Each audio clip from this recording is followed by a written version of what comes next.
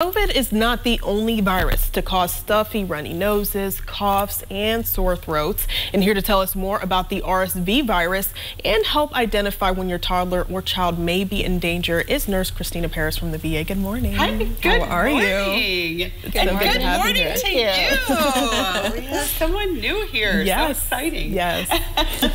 Well, so COVID has not just affected our lives, of course, but it has caused other viruses to kind of go, just away. Like we don't really pay attention to it so much. So what is RSV? Right. So RSV is the respiratory syncytial virus, and it's named for its sort of distinct rhythmic grunting that can occur with the virus.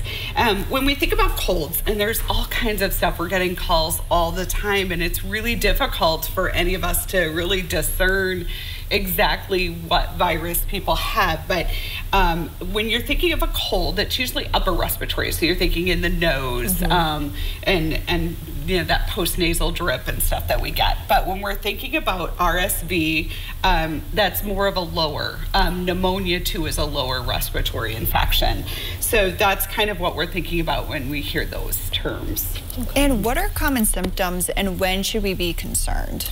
So the symptoms are pretty similar. So you're going to have that stuffy, runny nose, the mild cough, fever, decreased appetite. You might be breathing faster than normal, maybe some wheezing, and a severe cough. That's kind of a big trigger that it's something different.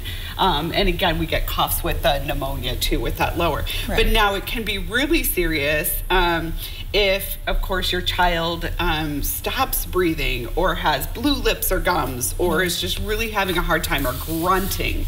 Is one of the things that you can look for is the muscles in between your child's ribs. Now, if they start to kind of cave in or their nostrils start to flare, that's a sign that they're really struggling to breathe, and you really want to get them to the ER immediately. Also, if they're having fevers, really significantly high fevers, anything greater than 100.4 is what we kind of consider to be a fever. Right. People will say, well, I had a low-grade fever of 99, but you can kind of be 99 just by putting a coat on, can warm your body. So we really look for over 100. That's really good to know. Yeah, that sounds really awful with the kids. Just you're noticing that if they're caving in their ribs like that. I didn't even think about something like that. It looks kind of like an upside down V. Oh. That's how you can really tell. And their noses, nasals will flare too, and they're really struggling because they're nose breathers. That's really crazy. Yeah. So what are some preventative measures that people could take and options for treatment? So of course we want to continue with the things that we're doing now. So washing your hands, making sure you cover your mouth when you cough, cover into your sleeve, or wear your mask when you're out in public. Those are all still really good things.